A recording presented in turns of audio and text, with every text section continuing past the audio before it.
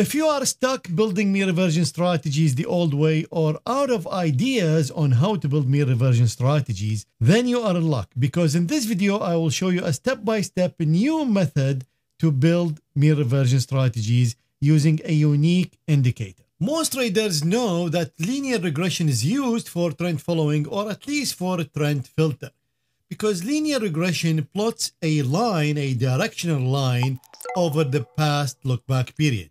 And usually the calculation shows if the line fits all the bars pointing up or pointing down or sideways. And from that line, you can define that we are in an uptrend, downtrend, or sideways. So for example, here I have the S&P 500 futures, and this is the mean reversion for a look-back period of 100 bars. So the line in the middle is the linear regression. And then we have two channels, which are 1.5 standard deviation from this line. So for example, if I'm looking at a 100-day linear regression, then we are in an uptrend because we see the line going up. Now we can change this, and let's say if I put it at 30. So now for the past 30 bars, we are considered in a downtrend because the linear regression is pointing down. Now, instead of taking the line direction for the linear regression, we can take only one value at a time, which is the last bar, and add to it the standard deviation of the same linear regression line. So that will give us something like the Bollinger Bands, but it's not. And this is how the indicator looks like. So the blue bar in the middle, that's the linear regression value at each bar. And then the bands, the red and the green, this is the lower band, the upper band, they are 1.5 standard deviation of this value. And like I mentioned, it is like a Bollinger Band, but it is not. So this is how the Bollinger Band looks like. So the dark colors are the Bollinger Bands. And we can see they might expand and shrink at the same time, but they have totally different response because they are using a different measure for the standard deviation. Also, this is not like the Keltner channel. So these two lines now are the Keltner channel. And again, they look different from the Bollinger Bands, and they look different from the linear regression bands. And we can see a big discrepancy, for example, at this part. So this is the lower channel of Bollinger Bands. This is the lower channel of Keltner channel, and this is the lower channel of the linear regression band. And then right on top of it, we see the Keltner channel and Bollinger Bands, and then the linear regression band. So what's the point of just another indicator with bands? It is actually you want to create a unique equity curve with mean reversions.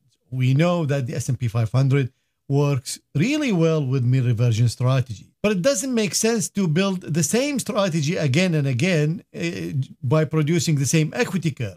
What you are looking for is a different equity curve than whatever strategy you already built. So for example, if you use the RSI oscillator or the Bollinger Bands, then you want to build something else that produce a different equity curve. So it will have a different drawdown, a different peak during the back test. Now, the same as Bollinger Bands %B indicator, we can use that with the linear regression bands. So basically, we measure where the close sits in relation to the band. And this is what I mean by the %B in relation to the linear regression band. So the yellow line now represent the close in relation to the band. So you see here, it's below, here it's in the middle, and here it's above. The advantage when we use this as an indicator, now we can define exactly where this is sitting. Like if I click here, you can see this %B has a value that is different than below or above. So like I mentioned, if you divide this close by the bands, you can exactly know where the close sits. So 0 means it's at the lower band, and 1 means it's at the upper band. Now the close can go below, which will be minus, or above, which will be above 1. So let's optimize our strategy. The length of the linear regression is 20. Now you can optimize this also. You can go to 30, 100, whatever you like. I'm going to fix it at 20. let's optimize the standard deviation. So we will go from 0.5 to 2 instead of 0.25. And then the bi-level, so this is where the close sits in relation to the bands. We will go from minus 1.6. That means the close happens somewhere around here, all the way to 0.4. So this is like almost in the middle of the band. The middle of the band is 0.5. We will do that in step of 0.2. And then the sell level, once we are in a trade, remember this is mean reversion, so we should exit when the price pull up.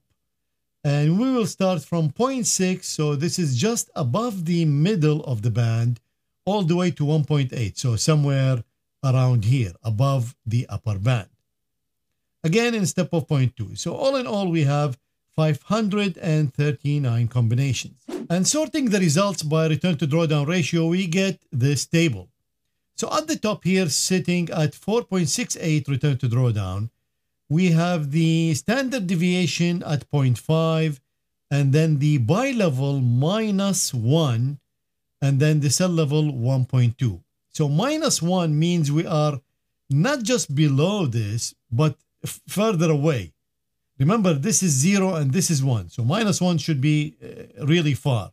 And then we are exiting just above the channel, which is 1.2. Now, this is producing 129 trades with an average trade of $820. This is really good for the S&P 500 because most mean reversion strategy on the S&P 500 is around $400. But remember, this is a low number of trades. So if we look at this one, this is 242 and 725. So again, this is really, really good strategy. And this one is at 0.5 standard deviation again, but this time we are buying at 0.4, exiting at 1.2.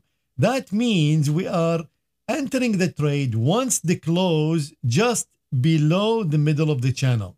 So it's not even below the lower channel. And we will exit when it is above at 1.2. Now, since this is more trades, I prefer to take this one because I can always add a filter to enhance my strategy. Now, just to have a look, let's see how many trades we have in total. So this is also really good, 384. Also very good average. Remember, you can always add a filter here. And if we look at net profit, we have here, this is 210 and at 80% win rate. The problem is the low number of trades, which is 49. So if we filter 100 trades minimum, and now sorting, we get the top is at 180, percent profitable 81. That is amazing. 109 trades, 1600 on average. So no need to filter here. You can just use this one. And here is a 3D view of the results. So the water level here is $100,000. And here we have the buy level from minus 1.6 to 0.4 and the sell level from 0.6 to 1.8. And we are looking at the 0.5 standard deviation. So obviously we have really great stable area. Let's look at the other ones. So 0.75 also looks good, like this area is really good. So definitely lower standard deviation is better. So 1, 0.75 and 0.5, they're all good. So let's look at the results of the top net profit at 180. This is the top net profit of over 100 trades. So we are disregarding the strategies with less than 100 trades. So this is the strategy applied, which is 0.75 standard deviation and 0 to get in and 1.4 to get out. So this is, so 0 basically just any close below the lower band, and 1.4, it's, you can see here we got out here where we are above the upper channel by 0.4, and same thing here. Now we notice we are spending a long time in this, so this will face big drawdowns, so we can introduce exit after number of bars. And here are the results sorted by return to drawdown by introducing an optimization for the number of bars. So again, this is the standard deviation, the buy level, sell level, and here we can see the number of bars. So exiting, like putting a limit of 25 bars, enhance the strategy a lot. So this is a trade analysis, 109 trades, 70% win rate, a huge average trade because we have lower number of trades. And you can, of course, pick and choose whatever suits your portfolio in terms of number of trades and lower average, or lower trades and higher average trade. This is the equity curve. It's really good. It's going up all the time. Also still up this year. Now the idea here is not which one is the best. Is it RSI? Is it MACD? Is it Bollinger Bands? The idea here is to pick an equity curve that is different than what you have before. So you mix many strategies in a portfolio to produce a better equity curve. If you like this video, then you will love the next one.